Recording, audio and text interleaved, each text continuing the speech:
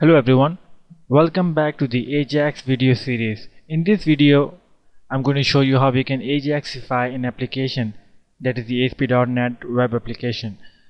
But before I do, let me just show you how an application looks like if it is not having the Ajax technology.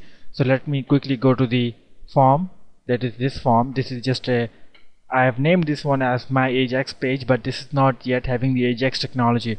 So I'm going to quickly fill in the details. Let's say the name, and I will say New York. Yes, it is indeed a good place. I will hit on the OK button, and there's a refresh that is taking place, or the post back, and now it comes back to us with the details saying hello, said New York is a lovely place. Yes, it is. Now the thing is that you saw a post back that took place, and then there was a little flickering because the data was sent back to the server and all those activities took place.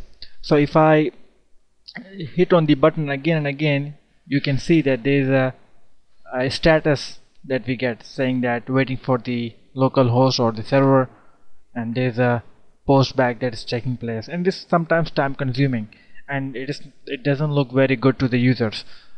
But Ajax is the solution to this. It can solve this flickering problem.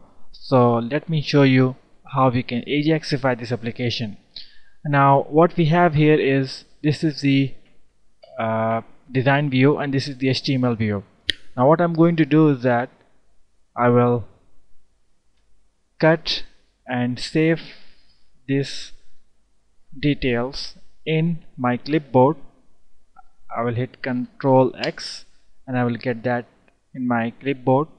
Now as I look on my left hand side, I have a tab that says Ajax extension. Now if I look at the update panel, what update panel is, what it does is whatever we put inside the update panel, that portion of the web page becomes Ajaxified. So I'm going to drag it onto my HTML view, and inside the update panel I can paste all that, but it will not work. What we need to do is that inside the update panel we have something called content template. Okay, inside the content template you should place all those things which is there in your clipboard. Make sure you include the content template, because if you do not, you will get an error. Okay, now I will hit Ctrl V because that's what we were having in the clipboard, and now we should get this thing. Now all these things is inside the update panel, that is the Ajax tag. Okay, now I will hit the save button, and if I go back to my page, okay, now we will get an error here because we did not include the script manager. And how do we include the script manager? We do that by dragging this thing above the update panel tag. Actually I did that intentionally just to show you how important the script manager is. So I will click and drag this one above the update panel. It is right here. Now if I save this one and go back to my page and hit enter, and we will get our page. Now I will write, let's say, and I will hit on the OK button, and voila, within a fraction of a second you saw the results came right back, all because of the Ajax.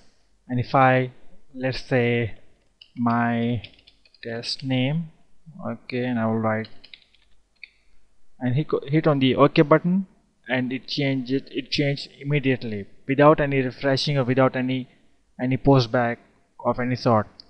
See, there is a activity that is happening, but we don't see that, all because of the Ajax technology.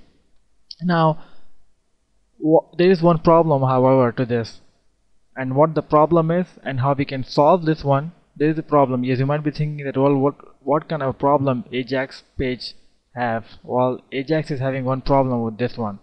Okay, I hope you can see that. If I write